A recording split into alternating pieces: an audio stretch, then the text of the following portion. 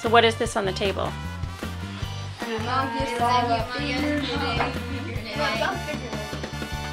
Tasha's, but she's not here at the moment to explain it.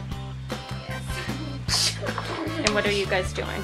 She's naming the bathroom. Steaming? Escape questioning. She did escape questioning.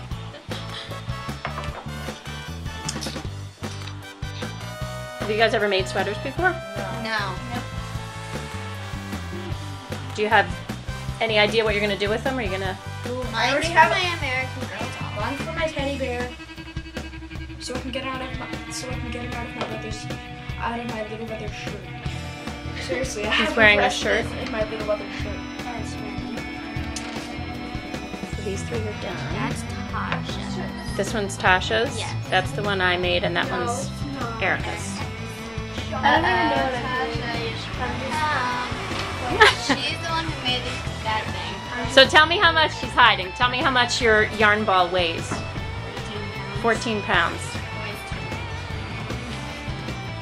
That's a good showing. Tell her to try Yeah, as long as you can feel that your needle is going into the foam. Getting a close-up of your hands of what you guys are doing.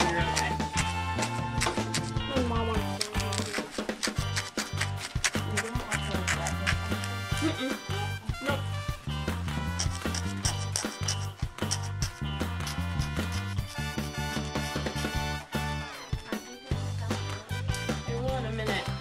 When you are poking this, you want to sort of, if you can hear the foam, then you know that you're getting the fibers to go all the way through. Otherwise, it won't really stick as well because they won't connect to this part.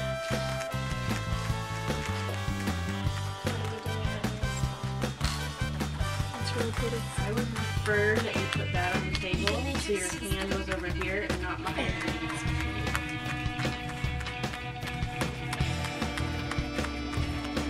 You could also make a flower by like only pushing in the middle and having the petals stick up. Yep, you could.